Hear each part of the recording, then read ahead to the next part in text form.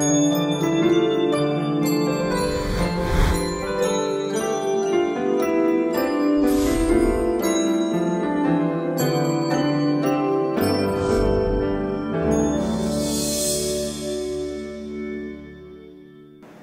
with middleweight Omar Albanil, 1-0. Omar, how you doing today? Doing well, thank you, Damon. Looks like you're in preparation for your fight coming up in a little over a week at the A La Carte Pavilion. It's your second fight here in Tampa, in your hometown, your home turf, promoted by All-Star Boxing. Talk about how training camp's been going and your preparation leading up to the fight coming up in a couple of weeks. Training camp's fantastic. It's only been about a month and a half since my last fight, so I still have some of that conditioning going in. I feel like I'm going to be a lot better prepared for this next fight, even more than last time. Things are going really well so far. Can't complain. You really been having some top-notch sparring leading up to this fight.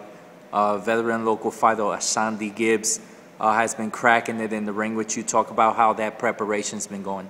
That's great work. I know if I can get in there with him, it doesn't even matter who I fight next. Definitely really good work. You know, in the first fight, in the beginning, first 2-3 rounds, it looks like a little butterflies, but you were able to settle down and land your punches and pretty much dominate the fight the rest of the way. Talk about your evaluation in your pro debut and how you think it went. I was really nervous that fight. So nervous, I wasn't sure if I was gonna want to go through it again. But after that first bell ring, I knew that's where my home is. Got the butterflies out. It had been 3 years since I fought. Yeah, after I finally started getting comfortable in the last round, but that zone, I'm gonna carry it on into this next fight.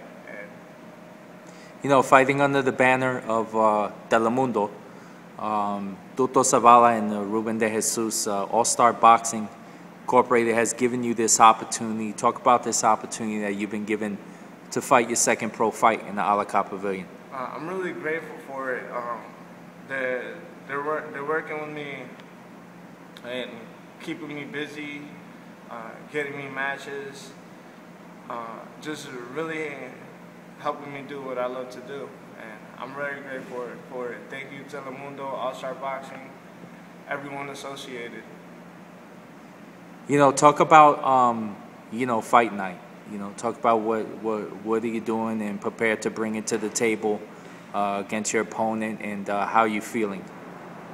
This next fight, I'm just gonna be myself, do everything that I have been taught to do.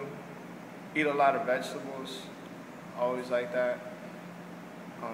Pretty much just be dominant in every single aspect and not get hit, which is the basic boxing at its basic form. The fan support has been growing as we speak. Talk about your fans and talk about how the fans have been embracing you since the bell ring, your last fight. It's incredible. It had, like I said before, it had been 3 years since my last fight. Some people thought I was finished, might have retired, but I've still been in the gym. I was injured, but the support since my last fight has been incredible. Nothing I could have ever expected, but it is real, and I thank everyone, and hopefully it keeps growing. I'm supporting Tampa, and I hope Tampa supports me. We thank you very much, Omar, for this interview, and we'll see you October 3rd at the A La Carte Pavilion Fight Night. All right, thank you, Damon.